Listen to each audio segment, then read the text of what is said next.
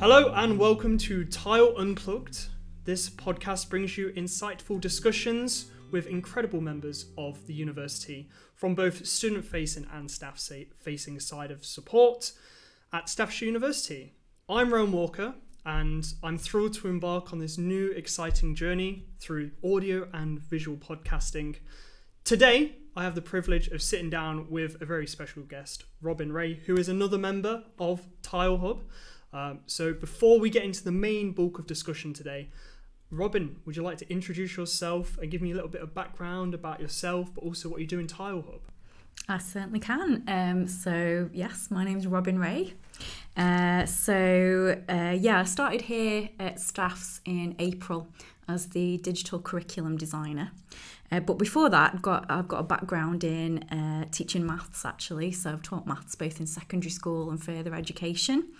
And I've also spent quite a lot of my career in educational publishing, so working as a senior editor and a product developer on various educational tools. I feel like that kind of works quite well with my role now. So what I do as a digital curriculum designer is I work mainly supporting teaching staff, so supporting how they can use tech and other kind of digital pedagogies in their teaching. And how are you finding that so far? That's great. Love it. Better than FE? No. Don't want to be too negative, but it's a lot of the challenges are very similar, actually. So although it's kind of big scale, and so when I first started in HE, this is my first time working in a university, it was a bit overwhelming, just the sheer scale. But teaching is teaching at the end of the day, and a lot of the challenges that I had as a teacher in FE, especially teaching during COVID, that translates here as well. So, Yeah, awesome. Well, just a bit of background on myself as well. I started here in August last year, which is terrifying. That's nearly a year. Actually, it would be a year when this podcast comes out. As an intern, which I've moved now into a student-facing role, which involves doing content creation like this for students to come in and watch and listen to. So that's also video tutorials, as well as hosting events and workshops for students to pop into. So I know in September we've got stuff on AI, but there's also the lovely Blackboard area for students to come in and learn how to use that too. Resource pages, so TILE Hub's got its own SharePoint with all of the student guides and things like that. And I think one of the biggest ones just to mention on the top of my head is also trying to work with students to improve their digital skills as well. Things like we have the GIST surveys, so people can go on, have a look at where they're standing with their digital capabilities at the moment. So it's really about pushing that as well. And overall, I think this comes down to both of us, even though we're slightly different.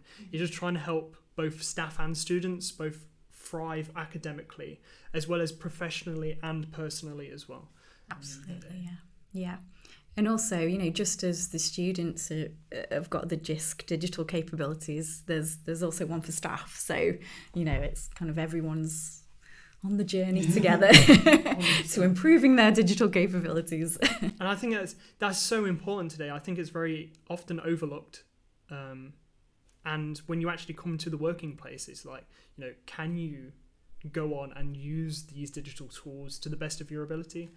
And I think now it's quite a good place to be in at Staffs, because previously I don't think there was anything quite like it, and now there is such that big push there for students and staff both to use it to improve. Yeah, absolutely. And I think we need to remember that we shouldn't be expecting either staff or students to automatically be experts and everything. And hopefully we can try and break down some of those barriers and some of the shame around kind of saying, oh, actually, I don't know how to use this. Because chances are you're not on your own, and there's a community of people who are experts in some things, but also who are just on the learning journey themselves and can all kind of help each other, really. Because I think especially with that survey as well, when I was doing my own, I was like, oh my God, I've scored so low in these areas. But then when you actually go through the resources, it kind of like really does make sense and like hammer home that you might have been on the internet or used a computer all your life, but it doesn't mean that necessarily you are 100% in it. Yeah, absolutely. Yeah. Awesome. So I think it's very important to discuss what Tile Hub is. I don't think I understood it when I started, and it wasn't around when I was a student. So what does Tile stand for? Okay, so TILE stands for Teaching Innovation and Learning Enhancement. So yeah, interestingly, I think maybe people think that the T stands for tech because that is what we do, but... Well, we are digital, so it would make sense for it to be technology. Why isn't it technology? Well, we have an approach. My understanding is that we have an approach of pedagogy first. Yeah, so instead of just saying, right, okay, here's a load of tech, let's invest in this tech and force people to use tech in their teaching and learning. It's a lot more about kind of listening to what is actually needed to make improvements. So what students want to see, what staff want to do with their teaching, and we can support staff, teaching staff to kind of implement things, tools, and digital solutions in their teaching that's ultimately going to benefit the students and their learning. So that's my interpretation of it. I don't know if you got a different one from your side. No, I'm exactly the same. I think technology, because there are those different facets, because there is another team very similar to us, but then at the same time, as I've come to learn more, I like VR, I like technology, I studied for technology, and I've realised very quickly that, just because VR is there and existing, how will that then implement into teaching practices as well? So yes, the teaching's becoming more and more relevant every day, rather than tech. But tech's important, not to try and dismiss it. Not at all. No, not at all. So what are some of the aims, the overall aims of both the team and Tile Hub in general and digital pedagogies? I struggle saying that word. Digital pedagogies. Yeah, so I suppose the overall aim is kind of threefold. We've got the training side. So I know, both of us offer training to staff, but there's also training of students. And there's the kind of day-to-day support. So we do offer kind of drop-in sessions, and, people can kind of come and ask us questions. And sort of overarching that is kind of, the sort of the longer term development of individual skills, but also kind of looking at the university on a wider level and kind of developing what systems have we got in place. Do we want a lecture capture policy? Do we want to invest in new software? What VLE are we using? And so on and so forth. So that's my understanding of what we're trying to do, and then that feels like the bigger picture, and then it breaks down into kind of individual activities that we take part. And I think it's so broad as well, because I know there's a lot of different cogs moving, and sometimes it might feel disjointed, and then all of a sudden they all click into place, sort of thing. Yeah. And I think it is still expanding. I don't think our aims are 100% set in stone as of right now, and especially a new rock will form somewhere else, and then we move to that branch for a time being, just to come back later on, especially with the student facing side of things, because I don't think before staff has ever had that. So now having that discussion and that closer connection with students, it opens our aims up even more, because all of a sudden we've realised, oh no, there's all of these different things that we need to start considering now as well. And trying to not push that way, but especially evolve in that way. Yeah, and kind of be responsive to changes. So I know one of the things that we're all kind of concerned with at the moment is how to adapt to generative AI and different AI writing tools and things like that. And if we with the same team starting work 12 months ago, maybe that wouldn't have been quite such a kind of urgent thing to consider. But I think in having a broad definition of what we're for helps us respond to things that come up, especially because we work in tech and things change. They change really drastically. Yeah.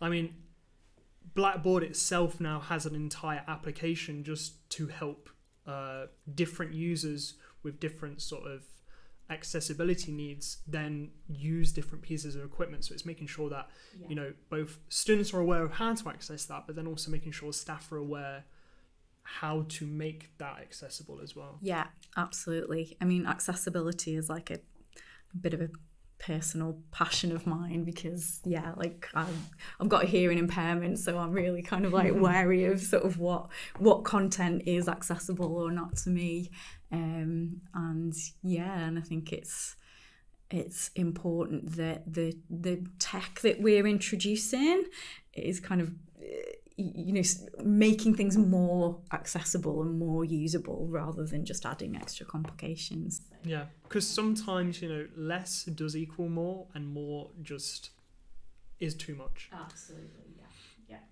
So what have you been working on since starting? It feels like so much. Like a long time ago, right? I'm going to consult my notes. I think kind of broadly, apart from the sort of the day-to-day responding to immediate things as they come up, the kind of the broader projects. We've all been kind of developing the Blackboard masterclasses. So we started running those sessions over the summer. My particular sort of area of expertise, I guess, is in assessments. Especially because being an ex-teacher, and a lot of the things I worked on when I worked in publishing as well was all kind of concerning assessment and that sort of thing. So yeah, I'm a bit of a nerd about stuff like that. So I've been running that, and we've also been working on. So we've got this year a new mandate for the type of content that goes onto the Blackboard VLE. And the idea behind it is to make it better for students, so that there's some kind of consistent template for teaching staff putting their course materials on the Blackboard VLE. We want to make sure there's kind of a minimum specified content on there that's going to be helpful for students, and if it's consistent as well, then when students are kind of accessing their different modules, they're signposted to things easier. They know exactly where to look for their endpoint assessment, or their lecture recordings and so on. So I've been helping with the building those templates, and trying to get that communication out to people as well. I've done a bit of kind of ad hoc digital curriculum design, so just as and when people have got a course that they need help building. So I've kind of done some consultation on things like the transition micro-credentials, and things for academic mentoring, that sort of thing. So I've got a few more of those little projects on the go. What else have people done? So I've been looking at trialing different software.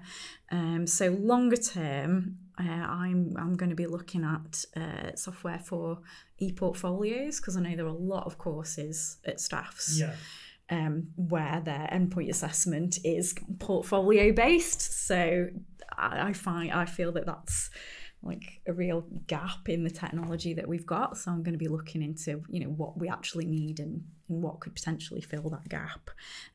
But I know there's, on a smaller scale, there are different departments that are looking at just smaller bits of software. So I've been helping them look at the alternatives and things that they either want to kind of use for free, or maybe buy or try out. And Yeah, oh, and the blog as well. So we've launched a tile blog. In my previous job, I used to manage a tech blog. So I'm quite at home with WordPress writing about things. So yeah, hopefully that sits nicely alongside what you're trying to do here. And the idea behind it is to basically share good practice.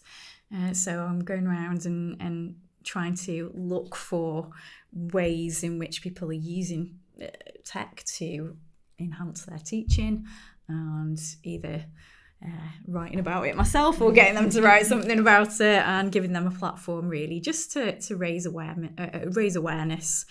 And yeah, try and build it up as a bit of a community of practice really. So it's not just, we are the experts, you should do what we say. There's people already out there using really innovative things, and yeah, I want to share that and celebrate it. I think that's really important, especially for students who might be thinking, oh, this doesn't sound anything to do. It does directly relate to them. Absolutely. Because at the end of the day, we're behind the scenes being that little shadow creature screaming in their ears, try and do this little thing, and it does, the little things will eventually add up into hopefully a successful thing. Yeah, absolutely. I mean, the teaching staff want to do their best for students, and work with the feedback from students to actually improve their courses. And yeah, if one of the ways they can improve their courses is to use tech in a certain way, then yeah, we want to help them do that. Yeah, and I think it's really important now, especially with the student side of things, is that if there is something that, students have been thinking about, or, they've been on something doesn't quite click or something doesn't quite work, that we can then take, if they come to us and recommend something, that then can be shared on higher up. So those changes can then start to be implemented. Because I think that's one of the things with another one of our team members, Simran's working on lecture capture at the moment. Students have asked, through either the student union or have come straight through the lecturers. Yeah. I can't attend this lecture due to personal reasons, or, I live on the other side of the world and can't attend. Yeah. So it's even like little things like that, small comments like that go a long way in the term of things for investing time into looking into something. Absolutely, yeah. I would definitely recommend, if there's something, if you're having trouble or you can see that there's a solution, definitely raise it, because people do want to listen and to make those improvements. And yeah, I mean, for example, just coming back to AI as well, there's a lot of drive towards students wanting to know how to kind of use AI ethically and use it to help them, but maybe are afraid that, is it going to be seen as cheating and things like that. So that's another thing that we can kind of help with and help support staff in knowing, okay, what kind of tools are your students wanting to use and wanting to learn more about, and then how does this fit with, the kind of the integrity of the courses as well. So. Yeah, and especially with AI, because I don't think anyone has an answer. I know we have answers, but not necessarily the correct ones for day to day. It changes all the time, and especially with staff, they're worried about it. Students are worried about it. Yeah. We're worried about it, but then look forward to using it as well. Yeah. So I think it's quite good being able to have a discussion with both staff and students about that. Absolutely. Because I know we have stuff going on for staff at the moment, especially our boss's boss, John Hendy, is doing a lot with staff regarding AI. And I think the plan is at some point is to have a massive road tour, as he's called it, about AI for students as well. Because it is such a massive... It's like the calculator. I can only imagine what they've been going through back when the calculator was made, Yeah. Even if that's Roman times when they're using the little... I forgot what it's called, the bead thing. The abacus. The abacus. There you go. I can imagine them having breakdowns how it's not mental maths anymore. I mean, if we're talking maths, did you know the Romans didn't have a zero? They didn't have a zero? No. When zero came along, it was absolute game changer. So, you know, imagine that. It's like Isaac Newton with gravity, you know? Exactly. And now we've got ChatGPT. So that's where we're at. And it's only going to get better from here. One day we'll have a completely human brain scan into an AI. That will be scary. Wow. Yeah. We're getting there already, kind of. So, coming back on to the tracks, I think it's important just to discuss, why is everything we do important to students? What are we looking to achieve? And I think for me, it is talking about digital skills and focusing on these new areas that are coming up. Because at the end of the day, I noticed this when I graduated, I can spend 3, 5, 10 years studying something, but if I'm not looking at outside of that bracket, when you step into a new place, you realise, oh, there's all these skills that I need. Yeah. And hopefully the aim with our team is those skills are being provided so people can work through them, expand, I don't know, a word outside of improve, maybe enhance, you know, their knowledge of how to use these things. Yeah. I don't know if you've got any other thoughts on that. Yeah, no, absolutely. I mean, it's not something in isolation. I think even if you sort of say, oh well, you know, I'll never have to use a VLE again when I graduate, so why do I need to learn how to use Blackboard?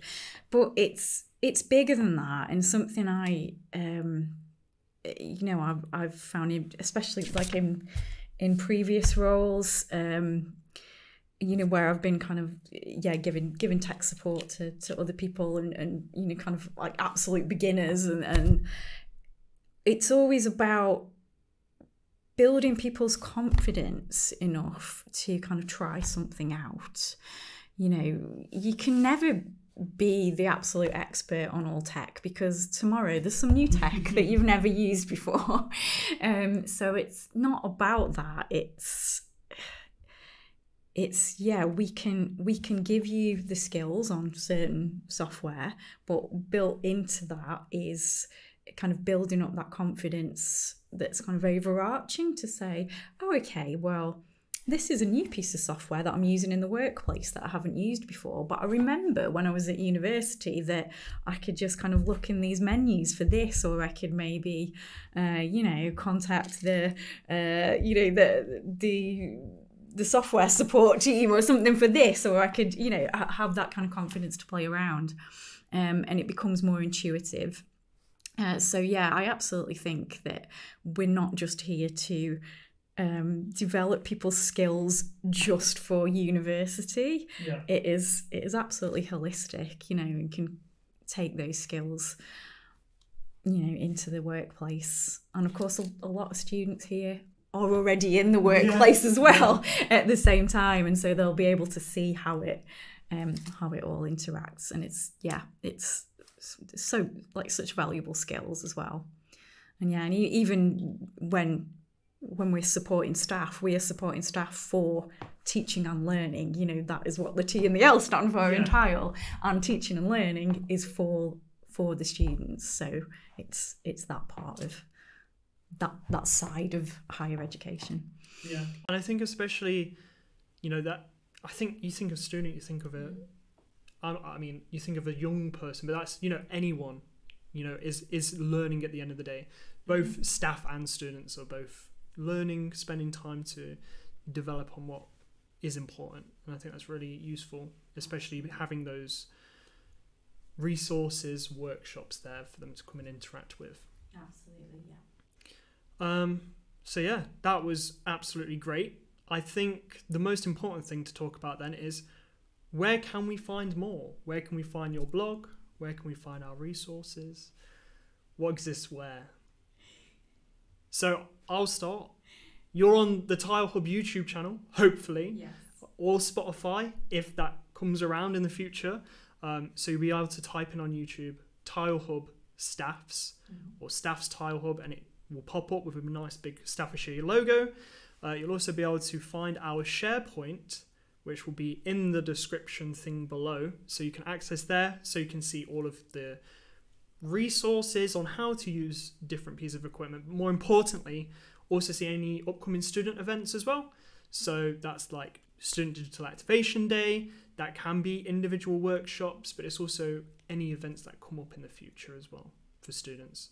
And potentially, you know, there might be a wider one. So if you're in a teaching background and we're hosting an event, you can attend those. But then if there's any other little events, especially for things like nursing, but also, you know, your art and design courses, policing, normally there is either some involvement on our end, or we should like share those events over on our pages as well. You'll also be able to find us on Twitter at Staff's Tile Hub. Very similar, I hope that's the hashtag, or the @ it will be down below, or X, whatever it's called in the future, because I have a feeling they're going to go back to Twitter, but we'll see. And you'll be able to find even more posts on there about all of the amazing things we do. But where can we find your blog so people can read about it as well? The reason I was laughing, Rowan, is because, of course, this is the one thing that I didn't write down, and I can't remember the URL for the blog. So can we? Well, that's fine. What we'll do is we'll have a link to the blog in the description below. But yet again, I think it's for anyone. You know, you can come and read whatever's on there and find out more about our team. I think our boss has a big picture of an eagle on his arm at the moment on there, right? Definitely worth going and checking out that intro post just to see a picture of our boss holding an owl. Yeah. Is it an owl? I thought it was an eagle. It's an eagle owl. Eagle owl? Yeah. You have to go. You have to go. But you'll be able to see all of our lovely faces on there. So if you see us about, feel free to ambush us and drop us a question. Or say hi. Or, you know, you can buy me a burrito. That's equally as good as well. I also accept payment in burritos. Yeah, they're good. That's my number one tip for the end of this podcast is if you're over by Beacon Building, the burrito shop is really good. I think it's officially called the Pavilion. It is, but it's burrito shop. It's burrito shop. Or nacho shop, depending on what I feel that day. Or a rice box. I'm partial to a rice box. Yeah. But yes, it's great having you on. Thank you very much. Thank you for this session.